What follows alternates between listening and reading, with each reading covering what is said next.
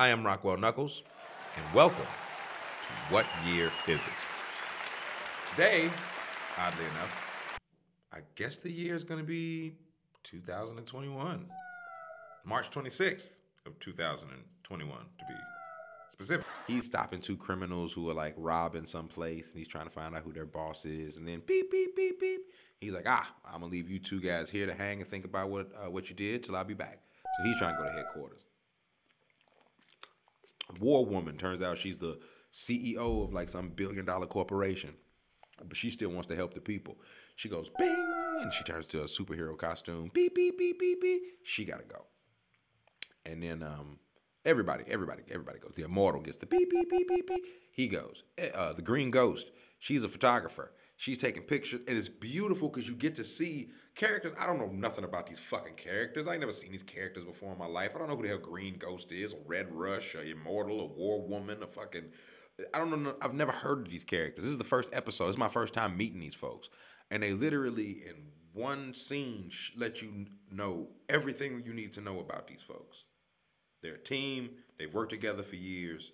When they get the call, they're on the way. One's a businesswoman. One's a photographer. The weird one was the Martian man, the alien guy. He was in this like dilapidated like bando with this little girl kid. And he was like stretching his body out to see how far he could possibly stretch in the room. And the kids, doing the markings for him. And I'm like, what the hell is... And he's sitting there like, he gets the beep, beep, beep, beep. And it was like, oh, I've got to go. And the little girl was like, oh, can I go with you? Come on, Nikki. You know human children are not allowed. A dangerous guardian. See, I'm sitting there like, who is this fucking homeless little kid? Who the fuck is this? We're Martian man. I need an explanation for that one. I need an explanation. Why are you in a bando with this? Never mind. Fuck it. Okay, so Green Ghost. Green Ghost is a photographer, black woman. She's doing these like high-end photo shoot. She gets the beep, beep, beep, beep. She's like, oh, whoop, that's a wrap, everybody. Catch you later. She puts this like green piece of gum or something in her mouth. Next thing you know, she's all green and she can fucking fly and float through things. So she's the Green Ghost now. So the entire team meets up at this headquarters in like the mountains, like the Alps type, the mountains. You know what I mean? There's this, they all get there. They're all meeting inside. They're like, what's going on? What's happening? Who called us? Does anybody know who called us? Does anybody know who called us? Next thing you know, Red Rush feels something, sees something before it happens, runs over, grabs, I forget which hero, and gets him or her out of the way because Omni-Man was about to knock his or her fucking head off. Red Rush is like, whoa, what's going on, dude? Are you okay? You almost hit him.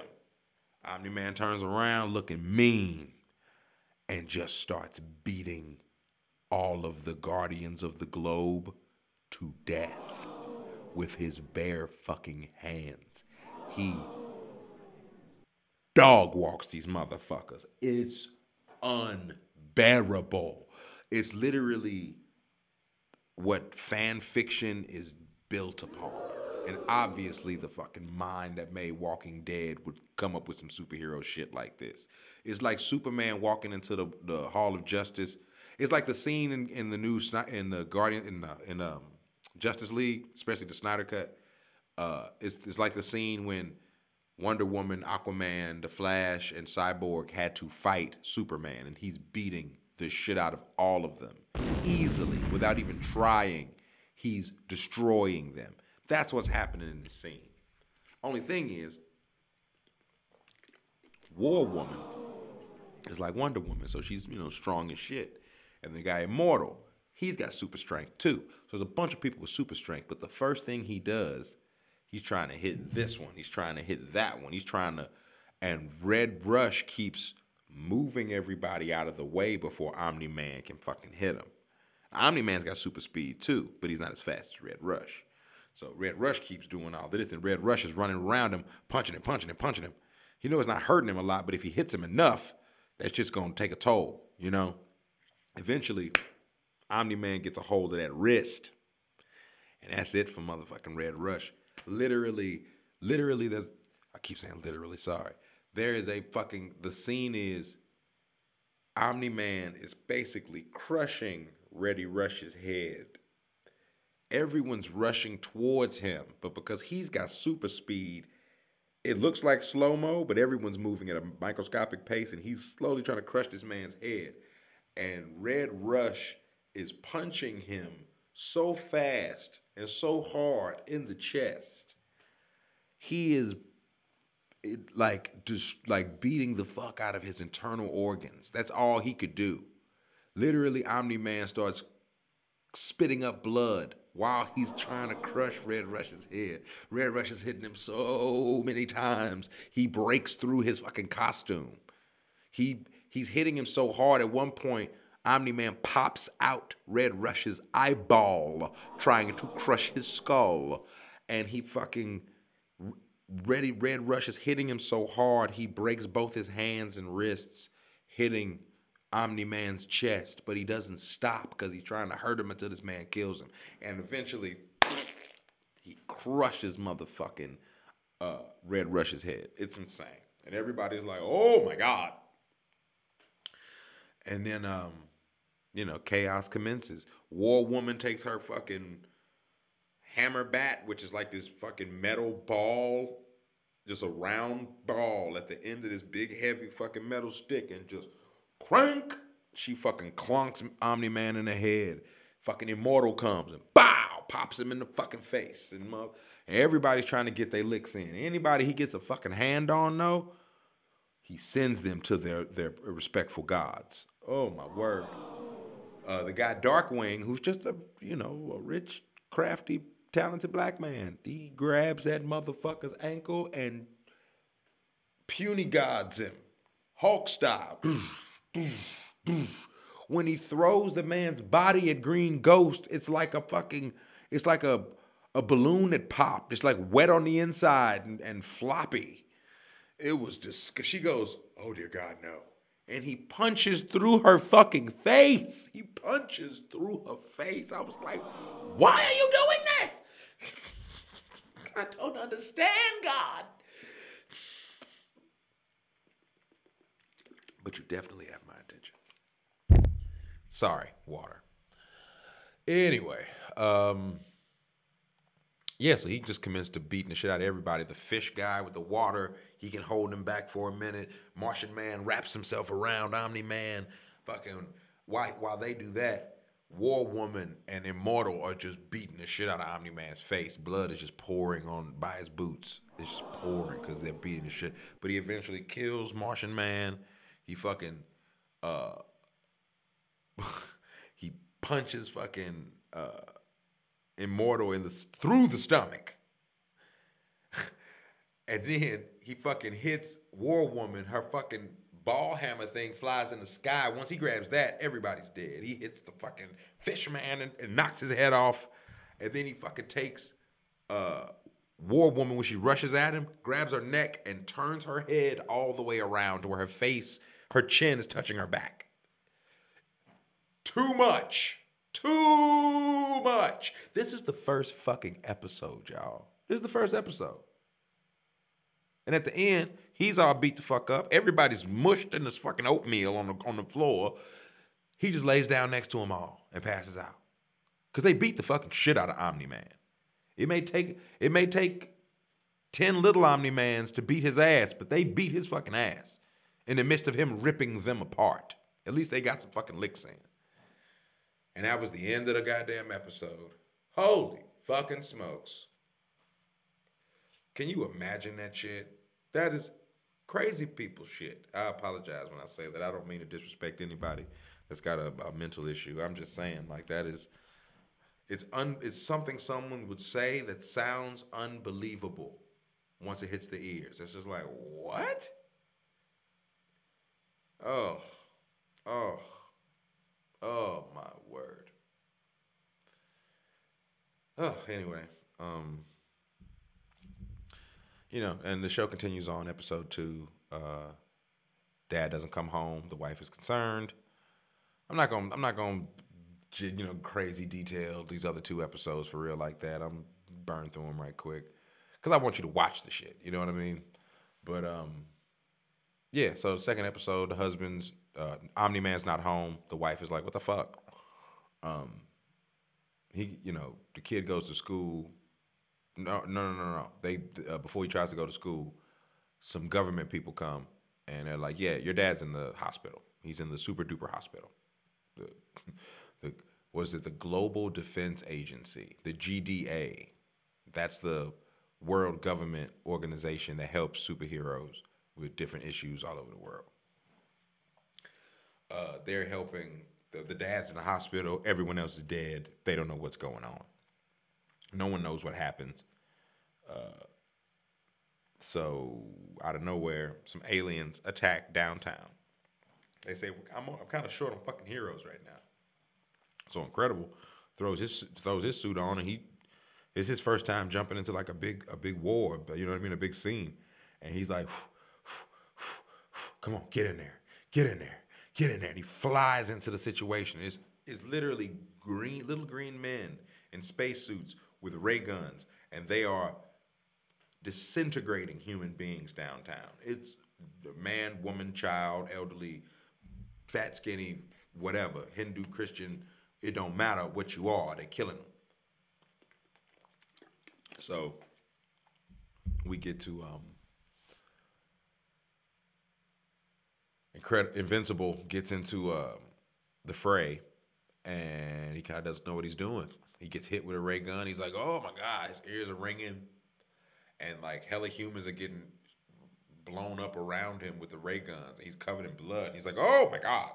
And eventually, this team of heroes come in. They're called Teen Team, TEEN TEAM, Teen Team. Sounds weird when I say it, but there's this girl in there, redhead. Her name is Adam Eve. ATOM Eve, Adam Eve, not like she's an Adam and an Eve.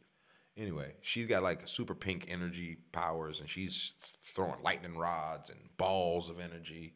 And there's another guy named Rexplosion, and he's kind of like a Gambit type character where he can like take like explosive energy, put it into like coins, and throw it at shit, and it blows up. And then there's a robot named Robot, and there's a girl named Duplicate, because she can turn herself into more than one of herself. She can turn herself into at least 3 of herself. And so if somebody kills 2 or 3, she just makes more of 2 or 3. Pretty interesting characters. All offshoots of different characters that already exist, like Multiple Man and fucking Gambit and, whatever. Who gives a shit? It's fucking badass. But they come to help out and stop the aliens, and the aliens have a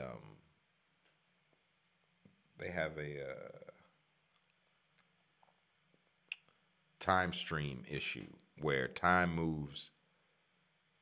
I don't know if time moves slower in their time stream. So when they come into our dimension, they're aging like super fast. They were like on Earth for like 5 minutes, and then they all started aging a old age. So they had to go back in their portals. And Invincible accidentally hurts this older lady, like badly. Like he picked her up to save her. They start shooting ray guns. He's trying to fly off. They hit him in the back, and he fell on the ground, and he stumbled, boom, boom, boom, boom, boom.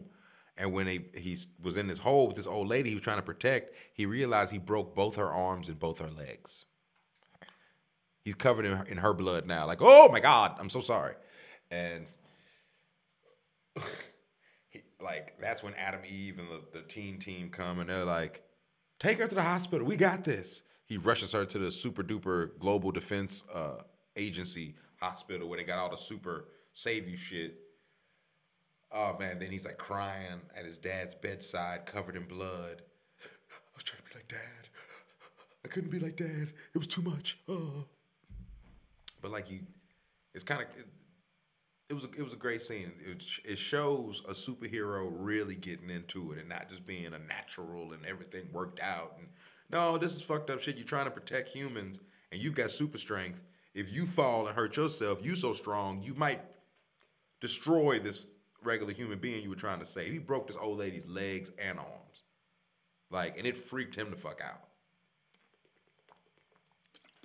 Oh, that life-giving water. That's me putting it down on the table. That's me tapping the table.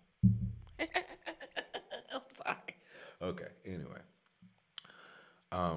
Yeah, so that's the whole thing. And then once he goes back to school, he's all kind of depressed, and his friend's like, what's wrong with you, dude? What is going on? He goes, my dad was attacked. His best friend does not know his dad is Omni-Man because Omni-Man's not around whenever, since they've been kids and shit, whatever. Not around when the best friend's around, I mean. So he sees this girl. He goes, wait, Eve Wilkins. He sees a redhead at the lockers, and he recognizes her as being the fucking superhero Adam Eve who saved his ass out there when he crippled this old woman. He goes, I need to go talk to her. And his friend goes, yeah, you and every other straight boy in a 10-mile radius. That's Eve Wilkins, dude. She is way out of your league. And he walks right up to her. He's like, Eve, right? And she goes, Mark, right? He's like, I just want to thank you for saving me yesterday. Saving you yesterday? That was you? Dude. And he's like freaking out. And she goes, do you need to talk about yesterday? And he's like, come on, let's go talk about yesterday. So she breaks down the psychology of how she's like, how did I not know? I follow your team on Instagram. How did I not know you went to my school? He goes, it's a psychological thing. If you don't expect to see a superhero at your high school, you're not going to see a superhero at your high school. And I'm sitting there like, you have the same name as a superhero with red hair. I call bullshit, but fair enough. I'll play along. She's telling him, come meet the team, come hang out. It could be cool.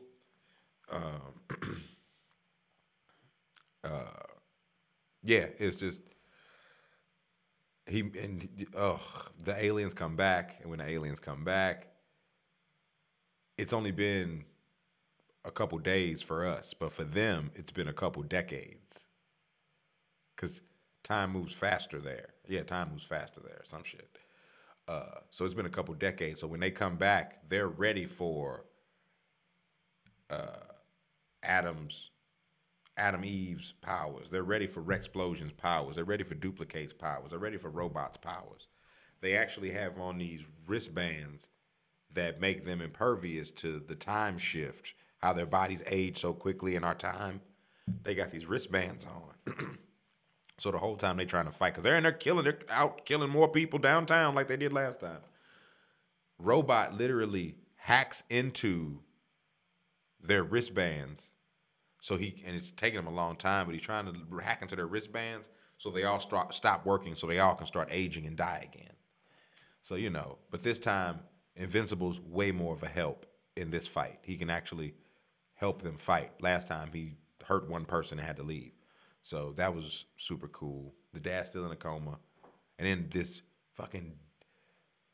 they have this Damien Darkblood, the demon detective.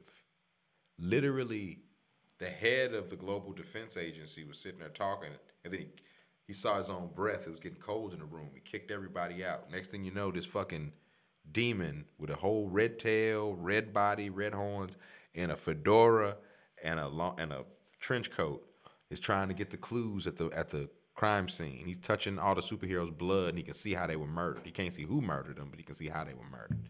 And he's trying to make sense of it because Damien Darkblood is a demon who escaped from hell. And the way he stays out of hell is by doing good deeds and saving people.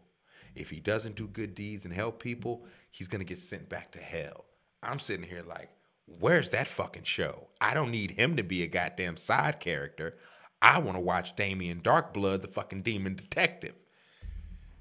It's a lot of shit that goes on in this show, and I'm like, man, are we talking spinoff? God damn, Rob Kirkman is going to be just sitting on money forever. God bless him. And when he starts that podcast, money, money, money. Anyway, so the demon detective is the person that's going to be keeping up with what's going on in this awkward situation.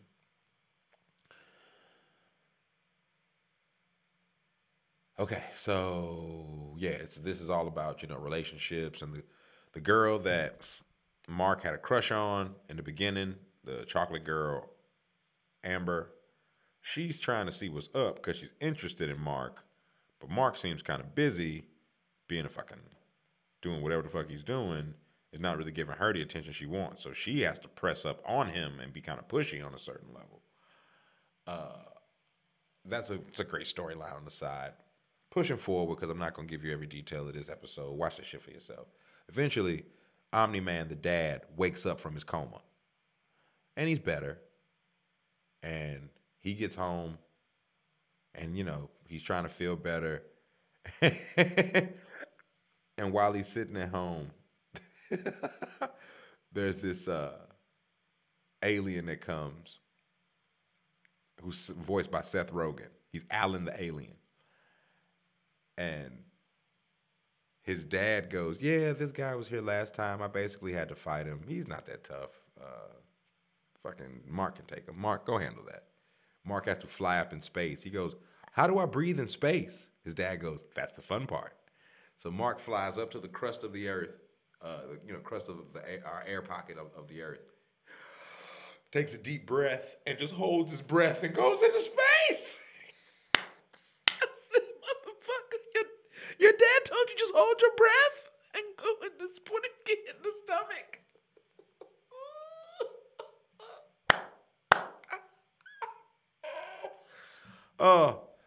He goes up to fight. He goes up to fight the alien, and it's a goofy fight. It's silly, and turns out Alan the alien is just a guy who's a planet inspector. He's supposed to go around making sure that each planet has at least one person strong enough to protect it from at least a guy as strong as him. It's like, what? He goes, yeah, I'm Alan, by the way. He goes, what's your name? He goes, I'm Invincible. He goes, whoa, pretty optimistic, eh? He goes, I just fought you, and trust me, you're plenty vincible. Not to mention, Seth Rogen is making a live-action movie based on this entire property I'm telling you about called Invincible. He's making a live-action movie of this shit. You know what that means? If and when Invincible, the live-action movie through Universal, does well, there is a possibility Seth Rogen might grab his nuts with his fucking business partner, Evan, and they may make an entire Invincible universe through Universal. Because Universal has, superhero-wise, they don't have much except for Hulk.